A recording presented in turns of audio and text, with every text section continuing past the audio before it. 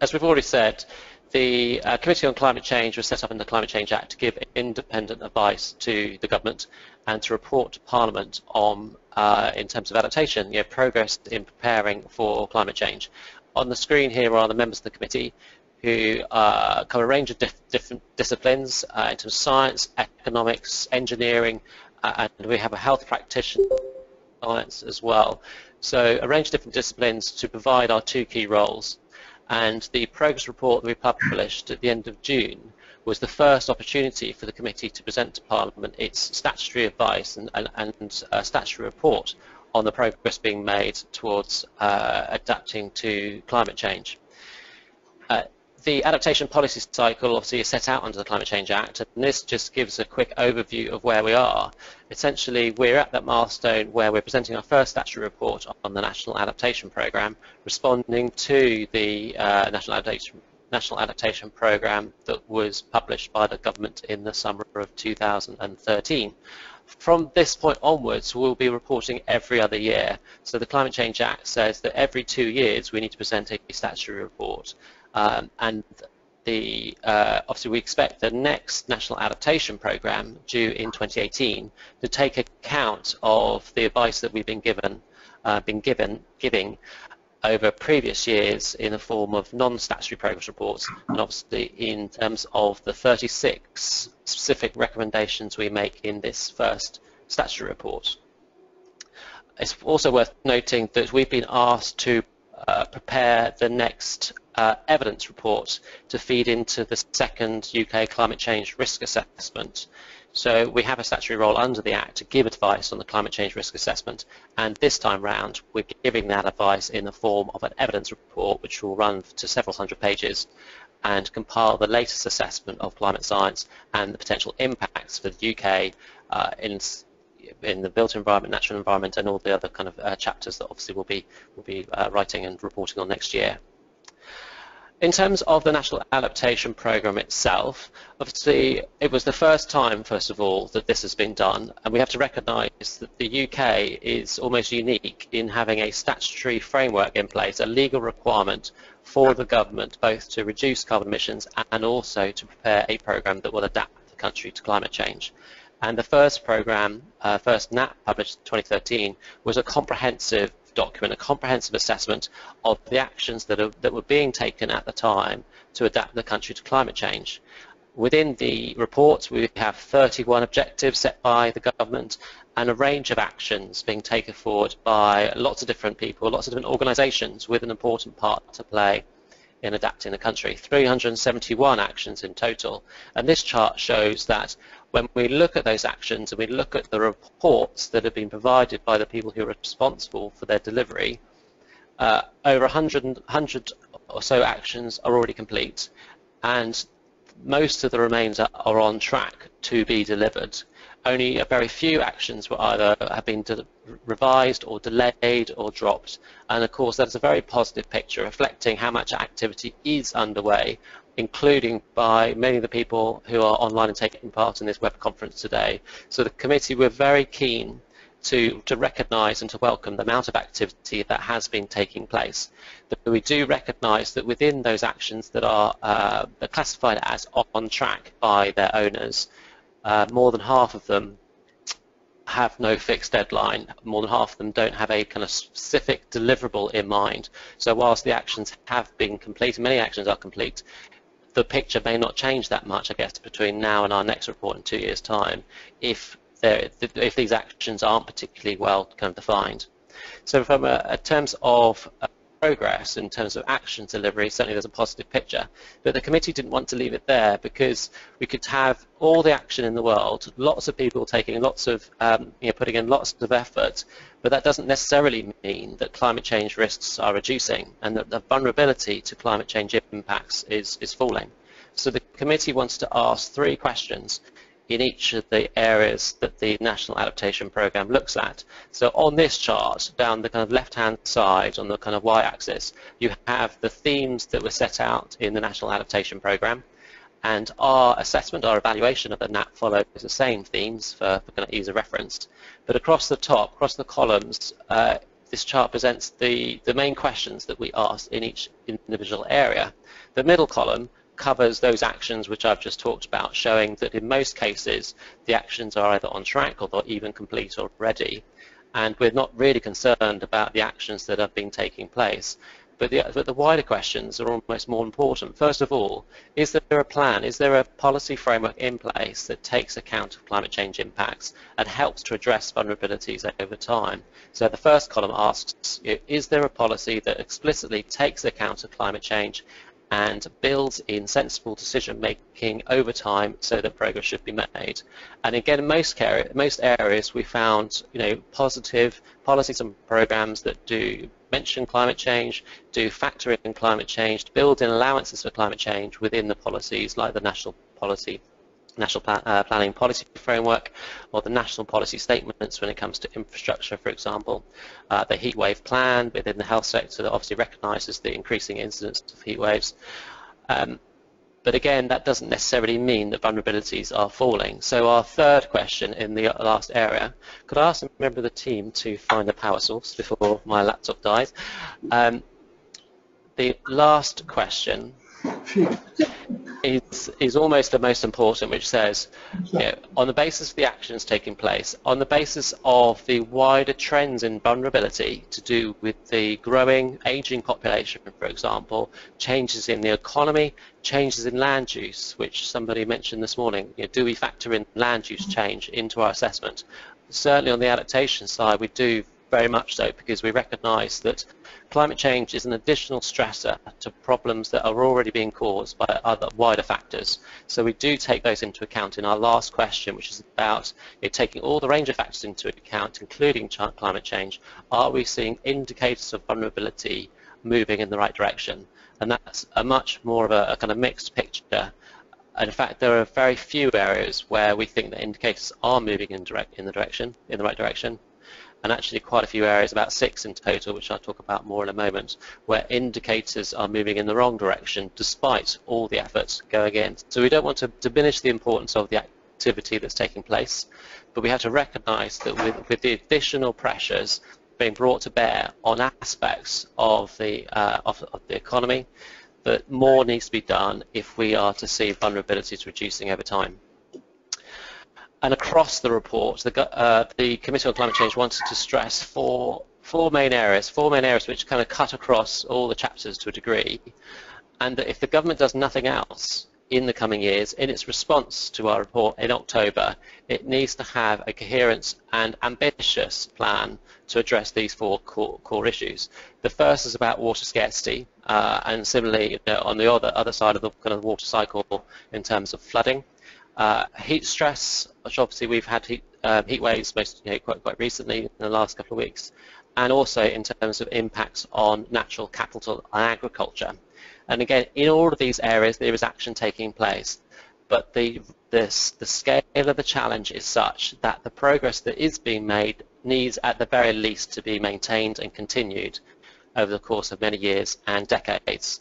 And I was outlining the four main areas of climate change risk that the committee wants to reinforce and put forward as the priorities for the government for the next few years in terms of their initial response to our progress report in October, and any further work and activity they want to pursue in terms of climate change adaptation in the coming years. So we've talked about water scarcity and flooding, heat stress and impacts on natural capital and agriculture. And in all of these areas there clearly is activity happening. There are policies in place to address these risks. And the question is whether over time they are sufficiently ambitious to address challenges and the scale of the climate change projections that the science suggests could well unfold in the coming years. So in terms of water scarcity, certainly there has been progress, that, as we'll talk about later in the built environment chapter, that water demand by households and actually by businesses and even within agriculture, or those indicators of water use are moving in the right direction. There's increasing penetration and metering, but the scale of the climate change projections, certainly when you get into the high emission scenarios, are such that there could well be a gap between the amount of water available and the demand for water in a dry year that is as big as the total amount of water used for agriculture, currently about 120 billion litres per year. In terms of flood risk, again, there's lots of progress in terms of capital investment going in, a 6-year investment plan, 1,400 flood defence schemes being taken forward across the country, but still, even in the context of that, we expect to see more and more homes falling into the highest flood risk category in the coming decades, even if there is no new house building in the floodplain, which is again a topic we'll return to later. In terms of heat stress, there are plans in place to manage the emergencies and the immediate health impacts of a heat wave through the National Heatwave Plan. But as yet, we've not begun to adapt the built environment so that people can be safe and comfortable in hotter weather. It's not just in terms of energy efficiency, but also in terms of solar gain and heat stress, where our built environment is not yet well prepared for the hotter summers we can expect in future decades. And lastly, across natural capital and agriculture, we see many indicators of environmental quality moving in the wrong direction. Sustained pressure from a number of sources to do with water availability, water quality, the organic carbon content of our soils, soil erosion, so a range of different pressures on agriculture and on biodiversity, which means that indicators around biodiversity in the farmed countryside are moving in the wrong direction, and as yet we are likely to miss the government's own goals for the biodiversity contained within the Biodiversity 2020 strategy. So 4 main areas for the government to consider in taking forward climate change adaptation, but we wanted to delve down below those headline messages into specific areas within each of the National Adaptation Programme's themes where we think more effort is required. And so what we did, and you'll find this chart in the executive summary to both in terms of Volume 1, the Joint Mitigation Adaptation Progress Report, and in the executive summary of the Adaptation Progress Report, is a chart which overlays whether or not there is a plan which goes across the top of the chart in terms of the columns, and also whether or not progress is being made in terms of vulnerability, both in terms of red, amber, green. This is the kind of first and the third column of the kind of red, amber, green chart you saw a few moments ago. And if you look for those policy areas, those adaptation priorities where plans are not yet fully mature in terms of addressing climate change, and also where the indicators of vulnerability are not yet moving in the right direction, you get yourself towards the kind of top left-hand side of this chart, and it's in those areas where we want the government to focus most first. We also recognise there are some areas, 5 areas in the bottom row of this chart, where indicators of vulnerability are actually moving in the right direction. I've already mentioned a few of those in terms of water use in the built environment. This probably is too small to read on your screen, but just to recognise some of the areas where progress is being made, we think in terms of water demand by industry, so water use for industry in terms of chemicals, paper manufacturing, mining and quarrying, water demand is falling. That's in part for the same reason why carbon emissions are falling within industry, and it's because of the change in the manufacturing base within this country, heavy industry moving abroad, being replaced by a more of a service-based economy, which doesn't use as much water. But nevertheless, if we're looking at vulnerability to climate change impacts and the impacts of years of water scarcity, then certainly having indicators showing reduced demand for water is obviously a positive thing. Water demand in the built environment is also moving in the right direction. We're also seeing trees being planted certainly in managed forests, more suitable for the changing climate, a more diverse range of trees being planted. We're also seeing the ecological condition of coastal habitats improve. And lastly, within the infrastructure sector, we're seeing the energy networks in terms of the distribution companies and the transmission companies investing in the resilience of their networks, so that during periods of severe weather, electricity should still be able to supply to the majority of customers. There will still be outages as there were in 2013, 2014, but in terms of the likelihood of severe impacts, then certainly that probability is reducing. But turn to the 6 areas across the top of the chart where we find that vulnerability appears to be still increasing despite the activity going on. This is a list here, and again it's in the report. And I'll just cover them very briefly because we'll talk about each of these in turn when we get into the individual chapters. But the only area within our assessment where we think both that vulnerability is increasing in terms of the number of homes in the highest risk areas of the country where flood risks are greater than 1 in 30, 1 in 30 annual chance or greater, where the number of homes in that category is likely to increase. And whilst there's also a lack of policy or a plan to address that risk, is in that top area in terms of residual flood risk to existing properties. So we're saying at the community scale there is a lot going on. There's a 6-year investment plan, lots of schemes being built to protect kind of primarily urban areas, where obviously the benefits of protection are greatest. But at the same time, we expect the number of properties in the highest flood risk category to increase by about 45,000 between now and the 2060s. And as yet, the government hasn't got an approach to address that. Essentially, most of the kind of national flood strategy is focused on protecting communities, understanding flood risk, and then being able to respond when flood alerts are issued and flooding takes place. There's a gap in the strategy, essentially, which is about managing residual risk, managing risk at the individual property level so that people can be back in their homes sooner, that we have less insured and uninsured flood damage across the country. So if there's no area that the government, if there's only one area the government addresses, then certainly that's one where we'd like to see more action. The next 3 are areas where there certainly is at least some plan to address vulnerability, but still indicators of vulnerability are deteriorating, and that's to do with health-related impacts during heat waves, in terms of fertility of agricultural soils and the ecological condition of farm countryside. The last 2 are areas where there are plans. Certainly in terms of surface water flood management, we have the PIT review, which initiated a range of different activity, including the Flood and Water Management Act, which created more responsibility for local authorities to manage all sorts of flood risk within their area, particularly in terms of surface water. But as yet, progress by local authorities has been slow, that at least half of all local authorities have yet to have developed a local flood risk management strategy, which has been a statutory requirement for the last 5 years. So there certainly is a plan, but as yet implementation isn't yet at the stage where vulnerabilities are falling.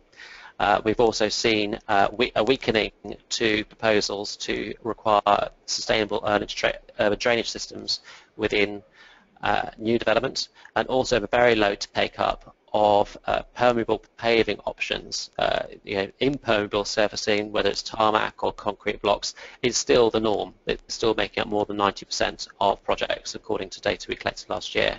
And the last area, where again there's a strategy to address the ecological condition of wetland habitats, like other types of natural habitats, but as yet we've yet to see the level of progress that we need, particularly in terms of peat. And we've observed damaging practices which damage the peat and affect the fertility of soils. That's certainly a concern, and there are damaging practices still continuing, particularly in upland areas where the growth in kind of grouse shooting and production of grouse has increased over the last decade or so, and burning of peat to produce heather. It has been continuing and has the consent of Natural England in some cases. So those are the 6 areas where we want to highlight a particular level of urgency that the government should address. We make a series of recommendations, perhaps we'll come back to those later. But we also found a lack of evidence in some areas to tell us whether or not progress is being made and vulnerabilities are reducing. And it's worth just that there are data gaps. We recognise those, and we're very much keen and willing to work with people to help fill those gaps in the next couple of years before we come to publish our next report in 2 years' time. And those gaps are relating to ports and airports as commercial operations. We don't know enough about what they're doing to protect those sites, and also recognise that there have been impacts in recent years. For example, the port of Immingham that had to close in the tidal surge in December 2013, and Gatwick Airport, which suffered severe disruption on Christmas Eve of 2013 because of the severe weather that Christmas. Digital infrastructure, which is about obviously IT, telecommunications, data storage, application server sites. We don't know enough yet about what they're doing, but they are producing an adaptation report under the adaptation reporting power this year, which of course we very much welcome. We don't know yet enough about pathogens, air pollution and UV radiation, how those perils will change and be influenced by the climate and how that might play out in the healthcare system. We also don't know enough about 3 other aspects of the health sector in terms of the resilience of the health and social care system itself to climate change impacts, and whether or not we have the emergency planning system and the capability in place to respond to the increasing incidence of severe weather we can expect in future. And also we don't know enough about people's ability to recover from flooding, and whether or not there are plans now in place that help people get back in their homes more quickly, but also manage the long-term kind of health and well-being consequences of being flooded. We know it takes a long time physically to recover, but longer probably for people to recover mentally. Though we do recognise there is now a kind of cohort study being launched by Public Health England to better understand the impacts in that area. And lastly, we don't know enough about agriculture and forestry pests and diseases. We know that there has been increasing incidence of kind of invasive species and tree diseases, but that's probably driven by globalization and global trade. We don't know enough yet about how climate change will affect the incidence of invasive species in this country. So that's a quick overview. I recognise I've probably gone on a little bit longer than I should in terms of the overview, but just want to leave you at this stage with the key messages. First of all, we'll talk in a moment about the National Adaptation Programme itself, that we think it should be a more strategic, focused document focusing on those 4 main areas that we highlighted a moment ago. And we also recognise in those 4 areas there is some progress, but certainly scope for more investment, more effort, more activity that addresses the specific risks that we have identified and addresses specific policy gaps where we've found them. So if I pause for questions at this stage, I think we can probably catch up a little bit in the next session, so I'm not too concerned that I've run on a little bit longer than I should have. And I just wanted to highlight the fact that as well as our progress report, which is the green cover, if you look on the website and scroll down the web page which has the reports on it, you'll find a series of what we're calling dashboards, but they're kind of technical annexes to each of the chapters within the report, and they contain the evidence upon which we've made our assessment. So there's a series of indicators together with trend information where we have it, and an implication, so again red, amber, green about that particular data set. So just to give a few examples, here's one which looks at surface water flood management, the indicators of vulnerability to do with surface water management. So this is one looking at sales of permeable paving, which permeable paving is on the rise, but certainly as a proportion of total block paving sales, it's a very small proportion. So it's going in the right direction, but not at a very particularly speedy pace. And similarly, indicators of impacts as well, where we've got them available. So this is a snapshot of the number of homes affected by sewer flooding in recent years. So we can monitor over time whether or not the trends in sewer flooding are going in a positive direction or not. We publish those dashboards to show where we've got to. They're a work in progress. We want to update them over time. We want to extend them where people have data that tells us something interesting about these different topics. So if people could read the pack and recognise there are different data sets available, then please do come forward and let us know about those. And we'll be updating those as we go forward in terms of being able to report again in 2 years' time. We'll talk about loss of urban green space when we get to the built environment chapter, but also the linkages between adaptation and mitigation are really important. There are certain areas where it makes sense from both a carbon reduction perspective and in terms of a climate impacts perspective to take action. The built environment, about land use, about soils and farming and upland peat, are areas where you can do things that tick a number of different boxes at the same time. And we also recognise within the built environment, when you're improving the energy efficiency and the heat retention of our building stock, you could, as a consequence, make them more prone to overheating in the summer. But that doesn't necessarily have to be the case. It's just if you blindly improve energy efficiency at all costs without thinking about the wider impacts during the summer months, and there's certainly measures you can take to improve the thermal efficiency of the housing stock, but also mean that it releases heat in the summer months. We talked about the adaptation reporting power and ports and airports, and I guess our general perspective on the adaptation reporting power is that it's a very useful process. It's great that so many companies and infrastructure organisations reported as part of the first round, and many are due to report again. But our general view is that they lack quantitative evidence, that they present good and worthy principles and high-level statements, but they lack quantitative evidence that allows us to assess over time what's actually happening. So everyone can point to a great case study of something that has been done that's obviously good and positive, but what we try to do is sit back and say, at scale, at the national scale, is enough being done? Are we doing things at the scale of magnitude that we need to address these trends over time? And there are a couple of other questions about the planning system, which no doubt we'll come back to, and also about how we engage with the general public. Does the general public know about climate change and know about the risks of climate change? And again, I don't want to steal Catherine's thunder when we talk about the healthy and resilient communities chapter. So I think at that point, if people are happy, we'll move on to the next chapter. We'll pick up these other questions if we can as we go along. And first, I'll hand over to David Thompson, who's going to give us a few minutes just on the National Adaptation Programme itself.